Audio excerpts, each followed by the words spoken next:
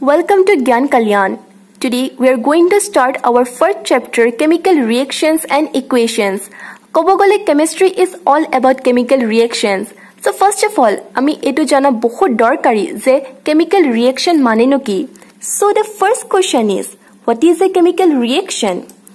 Etu buzibo karone ami duta simple example consider korim. First example is melting of ice. Jodi apuni borof edorkhor room temperature thoi die, বৰফ দেখো গলি পিনে পানী হৈ যায় বৰফ আৰু পানী দুইটা কেমিক্যালি সেম হয় that is water a process যত কোনো নতুন chemical substance form নাই হোৱা so the processes in which no new chemical substances are formed are called physical changes now আমি second example to consider কৰিম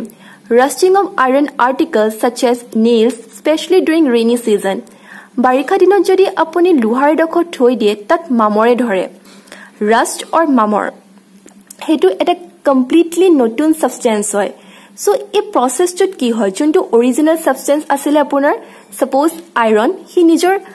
identity aru nature to lose korile aru eta completely notun chemical substance form korile that is rust or marmor jar sampurna belek properties ase so a gute process to kwa hoy chemical changes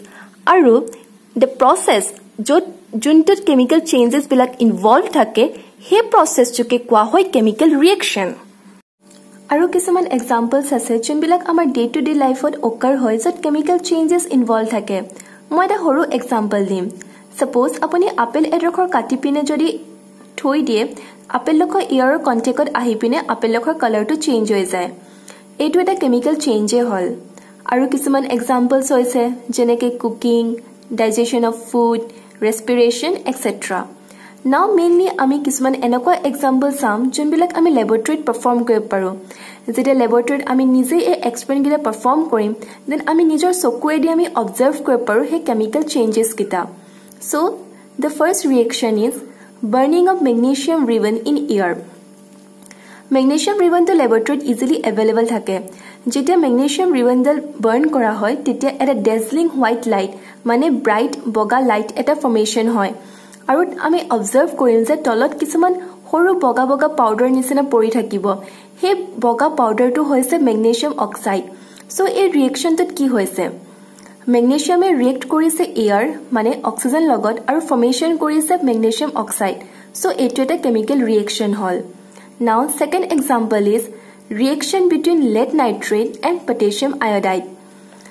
lead nitrate এটা কালাৰলেস solution হয় তাক আমি এটা test টিউবত ললো আৰু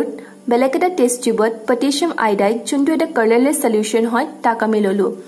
যেতিয়া আমি দুইটা সলিউশন মিক্স কৰিম এটো অবজাৰ্ভ কৰা হ'ব যে এটা yellow solid formation হ'ব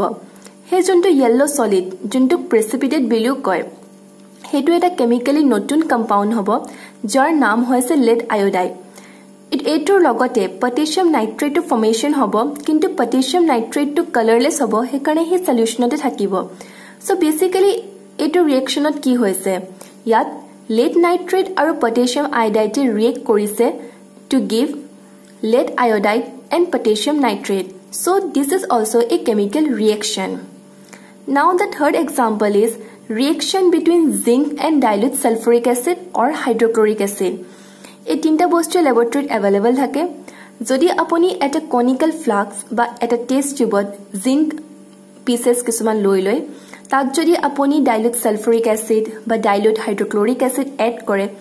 then observe কৰিব যে এটা গ্যাস ইভলভ হৈছে হে গ্যাসটো হৈছে হাইড্ৰোজেন গ্যাস and moreover যদি আপুনি যোনটো কনিক্যাল ফ্লাস্ক বা টেষ্ট টিউবত হে ৰিঅ্যাকচনটো কৰিছিলে হেটো যদি সুই চাই then হেটো গৰম হৈ যাব সো ইয়াত কি হৈছে এটা হিট জেনাৰেট হৈছে প্লাস এটা ইভলিউশন অফ গ্যাসও হৈছে So basically a tinta example or experiment ba ami eto observe korisu je jetia ta chemical reaction occur kore tar logot kisuman changes so loge loge occur kore Last tinta example ba ami etu bostu notice korilu jetia eta chemical reaction occur kore tar logot kisuman changes ami observe koru he changes junbu ami easily observe koru heburoke koa hoy characteristic of chemical reactions So, characteristic of chemical reactions may be defined as the easily observable changes that take place in a chemical reaction. এই changes বিলাকে আমাক help কৰে check কৰিব কাৰণে যে এটা chemical reaction অকাৰ কৰিছে নে নাই কৰা so some common important characteristics of chemical reactions are number 1 formation of a precipitate কিছুমান chemical reaction accompanied কৰে by the formation of a precipitate precipitate মানে হৈছে এটা solid substance যোনটো ফৰ্ম হয় যেতিয়া আমি দুটা সলিউশন মিক্স কৰো অথনি আমি এটা এক্সাম্পল দেখিছিলো যে যেতিয়া lead nitrate আৰু potassium iodide solution আমি মিক্স কৰো এটা yellow precipitate form হয় of lead iodide হেতুৱে হৈছে ফৰ্মেশন অফ প্ৰেচিপিটেট এটো এটা কেমিক্যাল ৰিয়েকচন হয় তাত এটা প্ৰেচিপিটেট ফৰ্মেশন কৰিছে নেক্সট হৈছে ইভলিউশন অফ এ গ্যাস কিছুমান কেমিক্যাল ৰিয়েকচন যেটা অকাৰ কৰে তাৰ লগত এটা গ্যাসও ইভলভ হয় অথনি এটা এক্সাম্পলত আমি দেখিছিলো যেতিয়া জিংক আৰু dilute sulfuric acid নহলে হাইড্ৰোক্লোৰিক এসিড এড কৰা হয় এটা কেমিক্যাল ৰিয়েকচন হয় আৰু তাৰ লগতে হাইড্ৰোজেন গ্যাসটো ইভলভ হয় the third point is change in color কিছুমান এনেকা কেমিক্যাল ৰিয়েকচন আছে যোনবোৰ যেতিয়া অকাৰ হয় তাত আমি এটা কালাৰ চেঞ্জ অবজাৰ্ভ কৰো ফৰ এক্সাম্পল আইৰণৰ কালাৰটো গ্ৰেইশ ব্ল্যাক হয় কিন্তু মামৰ অৰ ইউ ক্যান সে ৰাষ্টৰ কালাৰটো ৰেডিশ ব্ৰাউন হয় সো বেসিক্যালি ইয়াত কি হৈছে যেতিয়া ৰাষ্টিং প্ৰসেসটো অকাৰ হৈছে আইৰণৰ কালাৰটো গ্ৰেইশ ব্ল্যাকৰ পৰা ৰেডিশ ব্ৰাউনলৈ চেঞ্জ হৈছে নাও coming to the next point that is change in state ইয়াত আমি তিনটা ষ্টেট মেইনলি কনসিডাৰ কৰিম সলিড ষ্টেট লিকুইড ষ্টেট আৰু গ্যাসিয়াছ ষ্টেট সো কিছুমান ৰিয়েকচন যেতিয়া অকাৰ হয় তাত চেঞ্জ ইন ষ্টেটটো আমি অবজাৰ্ভ কৰিম for example solid wax in the form of candle মানে মম আমি সবে দেখিছো মমডাল সলিড ষ্টেটত আছে কিন্তু যেতিয়া আমি মমডাল জ্বলাও মমডাল চেঞ্জ হয় ওয়াটাৰ ভেপৰ আৰু কাৰ্বন ডাই অক্সাইডলে যোনবোৰ গ্যাসিয়াছ ষ্টেটত আছে সো বেসিক্যালি এটো এটা কেমিক্যাল ৰিয়েকচন হয় যত সলিড ষ্টেটৰ পৰা গ্যাসিয়াছ ষ্টেটলে চেঞ্জ আহিছে নাও coming to the last point change in temperature কিছুমান কেমিক্যাল ৰিয়েকচন যেতিয়া অকাৰ হয় তাত চেঞ্জ ইন টেম্পাৰেচাৰ এটা অবজাৰ্ভ কৰা হয় টেম্পাৰেচাৰটো বাঢ়িব পাৰে নহলে টেম্পাৰেচাৰটো কমিব পাৰে বেসিক্যালি কি হয় a large number of reactions bilak carry out kora hoy laboratory by industry to produce substance jinbilak amak dorkar hoy therefore there is a large variety of reactions amar ei chapter to main aim hoise different type of reactions study kora kintu tar agot etu jana bahut important hoy je eta chemical reaction ami keneke represent korim othoni ami eta experiment pohisilu jot magnesium rebundle burn kora hoy airot তো এটো যদি আমি কাবাক explain কৰিব যাও আমি তো এনেকে কম যে magnesium ৰিয়েক্টস with oxygen to give magnesium oxide কিন্তু এটো এটা বহুত দীঘল সেন্টেন্স হৈ যায় লিখিব কাৰণে সেম সিচুৱেচন এৰাইজ হ'ব বেলেগ ৰিয়েকশনছৰ কাৰণেও সো আমি কিছুমান শৰ্ট হ্যান্ড মেথড ইউজ কৰো হে কেমিক্যাল ৰিয়েকশনটোক ৰিপ্ৰেজেন্ট কৰিব কাৰণে কেমিক্যাল ৰিয়েকশনছক আমি টু ওয়েজত ৰিপ্ৰেজেন্ট কৰিব পাৰো first one is in টাৰ্মস of ওয়াৰ্ডস cold the word equation আমি আগৰ এক্সাম্পলটো ৰিপ্ৰেজেন্ট কৰিব পাৰো magnesium plus oxygen give magnesium oxide ইয়াত ম্যাগনেসিয়াম আৰু অক্সিজেন ৰিয়েক্টেন্স হয় বিকজ এগিটাক আমি অৰিজিনালি লৈছিলো then magnesium অক্সাইডটো product hall because ৰিয়েকচনটো অকাৰ হোৱা পিছত ম্যাগনেসিয়াম অক্সাইডটো ফৰ্মেশন হৈছে এটো মেথডত যোনবিলাক ৰিয়েক্টেন্স থাকে তাহাঁতৰ নামটো লেফট হ্যান্ড সাইডে লিখা হয় with a plus sign between them আৰু যোনবিলাক প্ৰডাক্ট থাকে তাহাঁতৰ নামকিটা ৰাইট হ্যান্ড সাইডে লিখা হয় with a plus sign between them and এডাল arrow mark put কৰা হয় between the reactant and the product such that arrowডালৰ direction to reactant পৰা product লে হক means the direction of the arrowhead is from reactant towards the product আমাৰ যোনটো first method আছে first method দি যদি আমি chemical ৰিয়েকচনটো represent কৰো তেতিয়া অলপ দীঘলে হৈ যায় তো তাতকেও এটা শৰ্টাৰ আৰু ফাস্টাৰ মেথড আছে হেতু মেথডত যোনবিলাক ৰিয়েক্টেন্ট আৰু প্ৰডাক্ট আছে তাহাঁতৰ নামৰ হলনি আমি সিম্বল আৰু ফৰ্মুলা লিখিম ফৰ এক্সাম্পল ম্যাগনেসিয়ামৰ সিম্বল Mg অক্সিজেনৰ ফৰ্মুলা O2 ম্যাগনেসিয়াম অক্সাইডৰ ফৰ্মুলা MgO এটুকে কেমিক্যাল ইকুৱেশ্যন বুলি কোৱা হয় তো chemical equation can be defined as a shorthand method of representing a chemical reaction in terms of symbol and formula of the defined reactant and the product. Eta chemical equation যোনবিলাক reactant আছে আৰু product আছে তাহাঁতৰ আমি formula আৰু symbol use কৰিম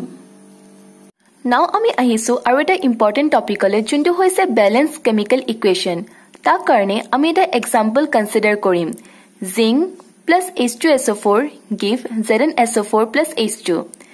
এইটো এক্সাম্পলত আমি দেখিছো যে ইয়াত চাৰিটা এলিমেন্ট আছে জিংক হাইড্ৰোজেন সালফাৰ আৰু অক্সিজেন লেফট হ্যান্ড সাইডে মানে ৰিয়েক্টেন্ট সাইডে জিংক আৰু H2SO4 আছে ৰাইট হ্যান্ড সাইডে মানে প্ৰডাক্ট সাইডে ZnSO4 আৰু H2 আছে এতিয়া যদি আমি জিংক এলিমেন্টটো কনসিডাৰ কৰো লেফট হ্যান্ড সাইডে মানে ৰিয়েক্টেন্ট সাইডে কেটা জিংক এটম আছে এটা ৰাইট হ্যান্ড সাইডে মানে প্ৰডাক্ট সাইডে কেটা জিংক এটম আছে এটা ZnSO4 ত তেনেকৈ যদি আমি হাইড্ৰোজেন এলিমেন্টটো কনসিডাৰ কৰো লেফট হ্যান্ড সাইডে কেটা হাইড্ৰোজেন এটম আছে দুটা আছে H2SO4 ত দুটা হাইড্ৰোজেন আছে তেনেকৈ ৰাইট হ্যান্ড সাইডে কেটা হাইড্ৰোজেন আছে দুটা আছে H2 ত তেনেকৈ যদি আমি সালফাৰ এটমটো কনসিডাৰ কৰো লেফট হ্যান্ড সাইডে কেটা সালফাৰ আছে এটা আছে H2SO4 ত তেনেকৈ ৰাইট হ্যান্ড সাইডে কেটা সালফাৰ এটম আছে এটা আছে ZnSO4 ত তেনেকৈ যদি আমি অক্সিজেন এটমটো কনসিডাৰ কৰো লেফট হ্যান্ড সাইডে কেটা অক্সিজেন এটম আছে চাৰিটা আছে H2SO4 ত তেনেকৈ ৰাইট হ্যান্ড সাইডে কেটা অক্সিজেন এটম আছে চাৰিটা আছে ZnSO4 ত এই এক্সাম্পলটো আমি নোটিস কৰিলো যে এই ইকুৱেশ্যনত প্ৰেজেন্ট থকা গুটে চাৰিটা element zinc hydrogen sulphur oxygen তাহাঁতি এই ইকুৱেশ্যনৰ বোথ সাইডে মানে লেফট হ্যান্ড সাইড আৰু right hand side or U can say ৰিয়েক্টেন্ট side and product side both সাইডে সমান হয় হে বস্তুটো আপোনালোকে এই টেবুলত ভালকে অবজাৰ্ভ কৰিব পাৰে ফৰ এক্সাম্পল জিংক এই ইকুৱেশ্যনৰ বোথ সাইডে এটাটাকে প্ৰেজেন্ট আছে তেনেকে হাইড্ৰোজেন এই ইকুৱেশ্যনৰ বোথ সাইডে দুটাকে প্ৰেজেন্ট আছে তেনেকে সালফাৰ এই ইকুৱেশ্যনৰ বোথ সাইডে এটাটাকে প্ৰেজেন্ট আছে আৰু অক্সিজেন এই ইকুৱেশ্যনৰ বোথ সাইডে চাৰিটাকে প্ৰেজেন্ট আছে